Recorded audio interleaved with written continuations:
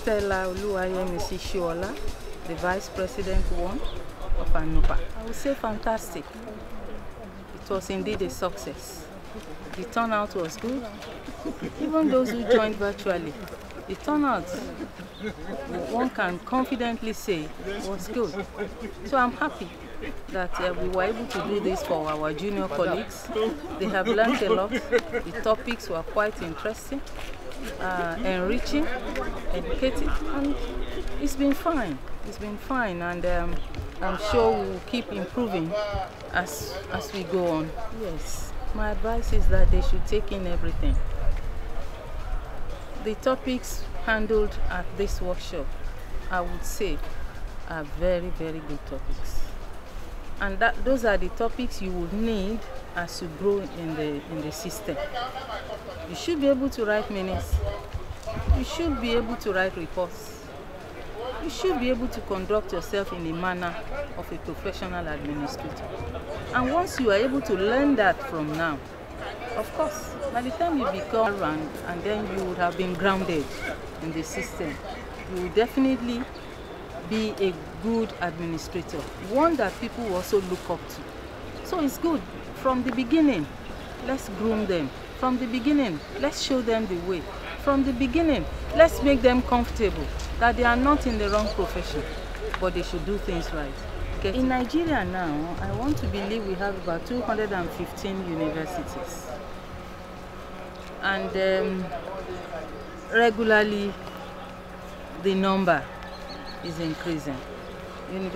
Private universities are being established, federal universities are being established. My concern is this. Yes, those universities are not enough. Good. My brother in the village needs university education. Not only for the people in the urban areas, I agree. But the existing ones, let's make them functional. Let government sit down with stakeholders and readdress the issues. There are a number of things we can do to improve the system. Let's come together to discuss. It's not going to be a jamboree, but conscious effort to ensure that things get better. So I still believe the government should invite the stakeholders to a round table for a round table discussion. It is what you have that you can give. It is what you have that you can give. If there are equipment in the laboratories, if the ICT provision made available in the schools are working effectively, the professor is ready to work, because not enough is being pumped into research. Research is not done on credit. It's not done on gratis. You have to spend money to make money. The environment must be conducive.